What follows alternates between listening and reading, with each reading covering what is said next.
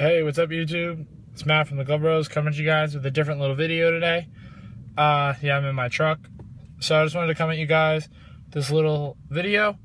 I'm going to be doing a recondition and probably a complete reforming on this Rawlings Hard to Hide pronp2jb 11 1/4. This is one of Marco's teammates' gloves. I just picked it up from him. And I'm going to be fixing this thing up. He bought it off another one of his teammates for like 50 bucks, but it's like formed like garbage. I'll show you guys the squeeze of it. It's pretty bad. I'll show you guys a ball. That's as much as I can close around it. Traditional. And that's what that's how he wants me to break it in. So that's what I'm going to do. So I'm just going to take this off. Show you guys like an overview of it. It's obviously used. He does have it, the Pedroia fit. I could barely get my hands in it. I really have to like force my hand in it. I have like decent sized hands. I have like extra large batting gloves.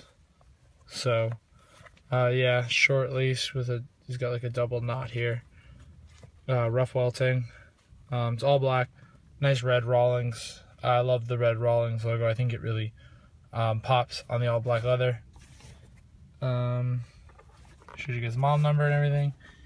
Here's the palm, pretty creased up, dirty, and just so misshapen. I think it's gonna need a relace soon. Just don't like how this lace down here is. Looks pretty shitty. Looks like it's gonna break soon. But yeah, just want to show you guys this real quick, kind of like a before video. I can't really comment about this. I've never fielded a ground ball with it or anything.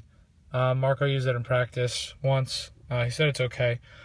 Plays a little small for 11 1/4, like a true 11 1/4, but kind of small. I know he uses an 11.5, and I use obviously a 12. So this is like a baby training glove to me. But the kid who's getting it is a second baseman, so it's probably a good fit for him. But yeah, I just wanted to do kind of like a before video. And just let you guys know we hear all your comments. We'll be making what's in our bag video soon, along with some other stuff we thought of. So yeah, guys, thanks.